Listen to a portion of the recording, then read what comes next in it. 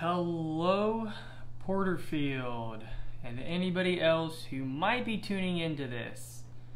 Hopefully, as always, you always hope technical stuff is working, so hopefully audio is working and everything. Thank you for tuning in or playing this back later on and watching it. I hope everyone's having an awesome day and an awesome evening. I just have, like I typically try to do, what I'm going to discuss tonight, a little bit that we're going to go into with our youth ministry this evening. And we've been going through the book of Acts. And just looking at the early church, and of course what was amazing is that, of course, now, it's kind of maybe not so well known, but the book of Acts is actually like part 2 of, Luke, the book of Luke, because it just continues on the story of Jesus and, kind of what happens after, raising from the tomb and things like that. He revealed himself to all those people over those many days.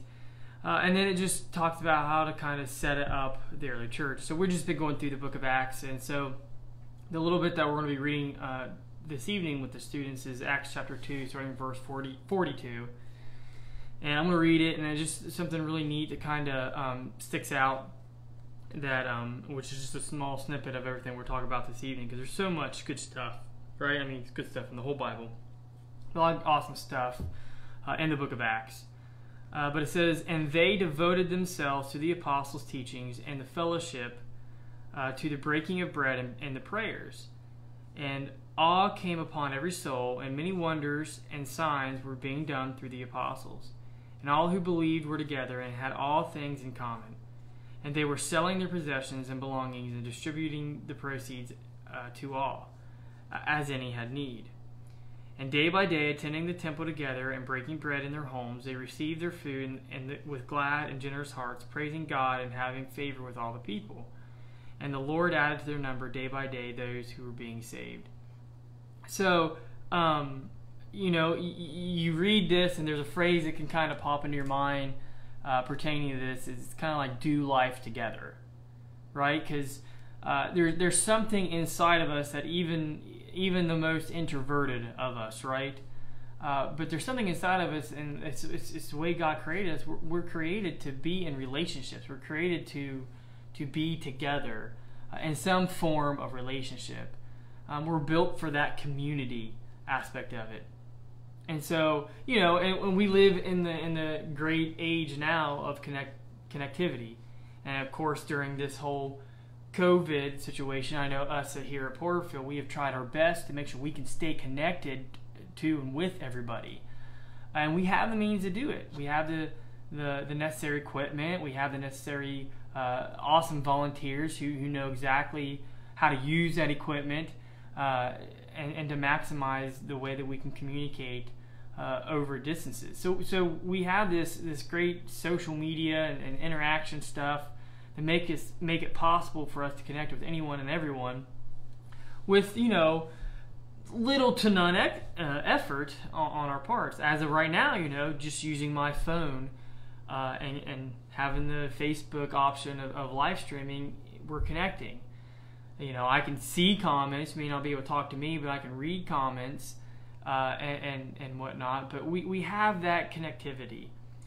But if there's a catch to all of this, right? There's always pros and cons, it seems like. Because if you look at a lot of latest studies and things like that, and that even though we're more connected than we ever have been, we're connecting to our high school friends that have kind of, after graduation, went our own ways. You can reconnect to people, even way back in the day, So even though we have all this, we're connected with one another more than we ever have been. There's also this feeling of more lonely and kind of more unknown than we've ever felt. And it seems odd, right? We're connected. We're doing all these things. How do we feel alone if we're connected with more people than we ever are? But somewhere along the way, what happens is that all of this connectivity and community and togetherness, something hasn't fully clicked, hasn't fully fell into place yet. And because, with so much commonality and shared experiences, right? Because we can share in each other's experiences. I demonstrate a story or put a picture or put a video. I'm sharing that experience with everybody, and that's kind of the point, one of the major points in that. And so here we are sharing this, yet somehow, a lot of people feel it more than others. You feel a void. So what is that void? What's missing? And you look at this text, and the opening line was, "And they devoted themselves to the apostles' teachings and the fellowship." And so there's in that text the answers. It holds the answer to some of this.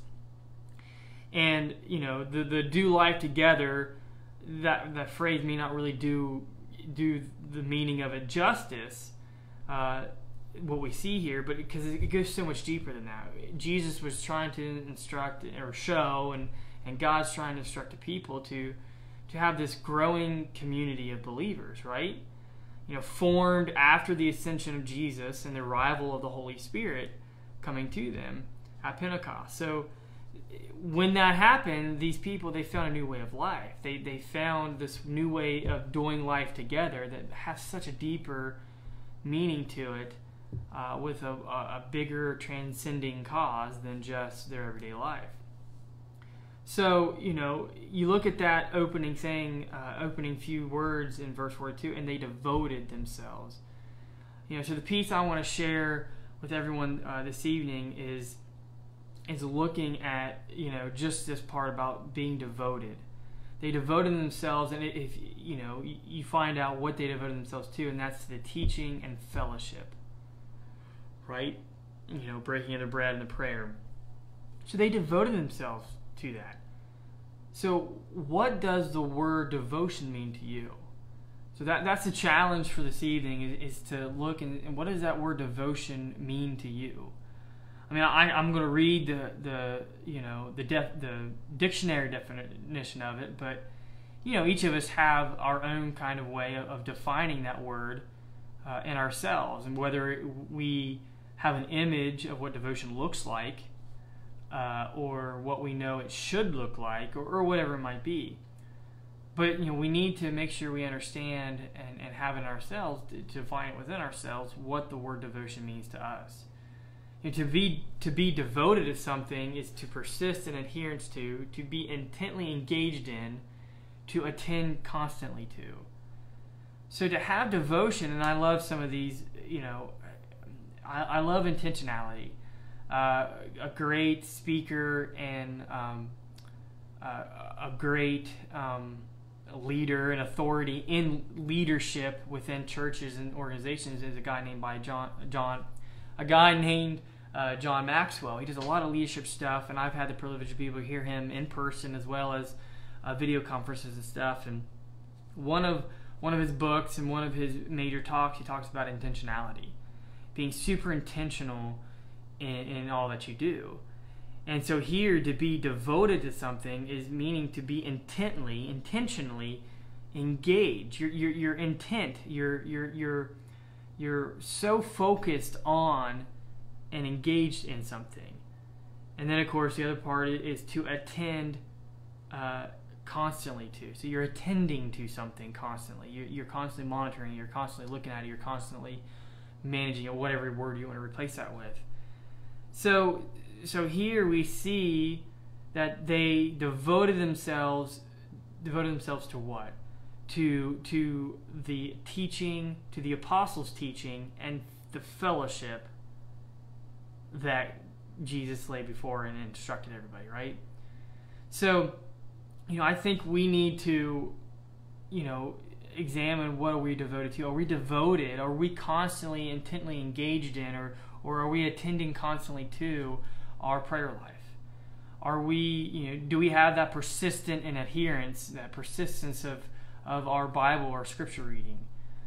Are we devoted enough to get ourselves out of bed Sunday morning to either come to the church or to get online to watch it when it's live? not just, I can watch it later. This is going to resonate really big with the students this evening when I go over with them. But I'm going to challenge them: are they devoted enough that even though we're not having physical church as often like we used to, are they devoted enough to get on the Zoom calls? Are they devoted enough to watch the live videos or the recorded videos on Sunday mornings that I put out there? So it's all these things. And yes, it's great to have this social interaction that we can have from a distance and be connected better than we ever have in the ages before us. But we were built and made for community. We were built and made to have those relationships, and you cannot have a relationship, a very healthy, long, sustaining relationship, long distance through this type of interaction. And so just taking a look at how Jesus instructed the disciples at these times to go out, right, to form this early church, and you see the 5 main reasons and purposes of it later on in this chapter. But they devoted themselves to the apostles' teaching and the fellowship. The people, when the disciples came, the apostles came, and they're given the teaching of Jesus. They're being empowered by the Holy Spirit, and they're pouring out to everybody. They devoted themselves. All that heard, they devoted themselves to it. And you see what happens. They were selling their possessions and belongings to distribute to whoever needed it. All the proceeds to all and any that had need. And day by day, attending the temple together and breaking bread in their homes, they received their food with glad and generous hearts, praising God and having favor with all people. And the Lord added to their number day by day those who were being saved. So you see the outcome of them being devoted to the apostles' teachings and then fellowship together, coming to the temple together, doing some of these other things together. The Lord added to their number day by day to those who were being saved. So that's just really cool. And you see a couple of things that they were devoted to, the apostles' teachings, the fellowship, a shared life of believers, the breaking of bread, the prayers. Further down, they mention some other things they're devoted to: providing for those in need, attending the temple, and praising God. So, once again, I ask that question: what does devotion mean to you? What does being devoted mean to you? And is it close to or similar to what God intends it to be? What He instructed and kind of laid out with these apostles and these disciples back then, to where they were devoted to the teachings and the fellowship and the breaking of bread, the prayers, to providing for those in need, the attending things together, attending temple, attending church together, and of course praising God. So I hope that enlightens you. I hope that challenges you. For me, devotion, I think that's a very strong point in me. I'm very loyal, very devoted. I get really intently engaged in things. If I feel really passionate, and of course we all do. But I do know there are some areas that I lack in that devotion. So for me, I have to look at that definition for myself, and I want to make sure I mirror what these apostles and these people that were coming to know Christ, what they devoted themselves to, and see if it lines in with my definition and what I'm devoted to. So let me just say a quick prayer, and everyone can go back to having a wonderful evening. God, I thank you so much for all that you are, all that you do. I thank you for just loving us and taking care of us, and I thank you, God, for the book of Acts right here, Lord. As we see Jesus at the beginning of this book, you came back and you revealed yourself to so many, and then you poured out the Holy Spirit to everyone and instructed them to go, and they continue to carry that message and to carry that teaching to all those that would hear them. And as it says in Scripture, day by day, more and more people were added to their number that were being saved. And so you can see the outcome, the positive, influential, impactful outcome of what that level of devotion has. The disciples had that level of devotion, and those that heard, they devoted themselves to that as well, to the teachings and the fellowship. And because of that level of devotion, the numbers of your children grew. Those that are being saved grew and got added to and added to. And even to this day, we continue to want to strive to add those numbers, not to hold that over as something grand or great or righteous, but that we are bringing more lost souls to you, to be devoted to your teachings and the fellowship with one another. So thank you so much, and I pray you should continue to guide us, protect us, and keep us safe. And we thank you and we love you. In Jesus' name, amen. Quick update for all those that are on and seeing, the walking track is ahead of schedule. I'll be the first I don't know if anybody mentioned that yesterday or anything like that, but it was awesome to come in the parking lot yesterday and see them already working. So for all those that knew about it, hey, it's awesome to see, just to walk out there and watch them work and just stand by it and visualize the paving that's going to happen soon. Hopefully pray the weather holds good so they can continue their work, but it's just awesome to see God's work happen.